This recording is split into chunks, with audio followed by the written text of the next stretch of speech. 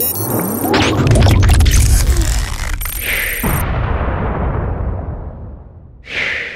don't think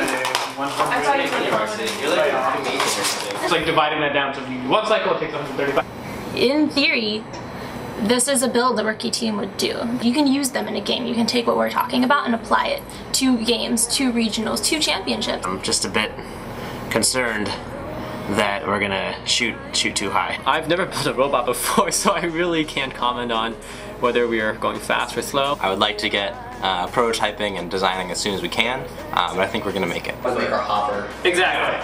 Like, I'm hoping that. Or having a slot. Crazy that the Right, exactly. Like open the hopper.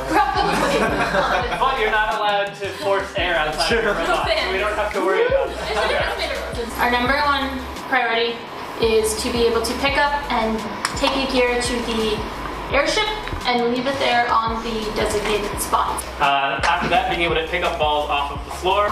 The third priority is a shooter for the high goal. with Ri3D, it's already lit, and here it is ready for your ring light. So That's awesome. amazing. Except for the vision stuff.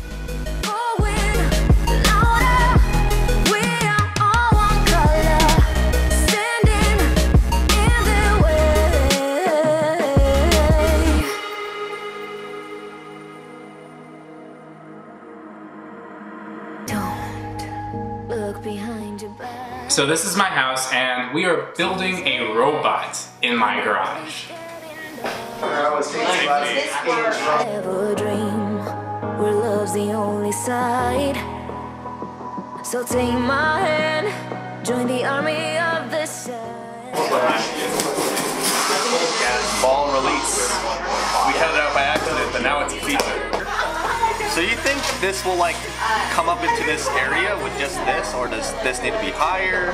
So I'm thinking we might be able to shoot two balls at the same time. As the robot would come and turn around and catch it here, then as we start twisting, both of these pieces would be continually turning together. We have prototyping going on. We have a prototyping shooter in construction right now. We have people building us a prototype boiler that they just finished. We've also had people building gearboxes. We've had people doing CAD drawings to actually figure out where everything's going to be placed in the robot. But if we could shoot two balls at the same time, since the goal is so nice and big, that would be swell. Having multiple balls in the air at once was a pretty interesting concept, so see how it goes. If we want to change that, we can change it to 70 degrees and see what that looks like, and then we can maybe figure some stuff out. We are more than numbers.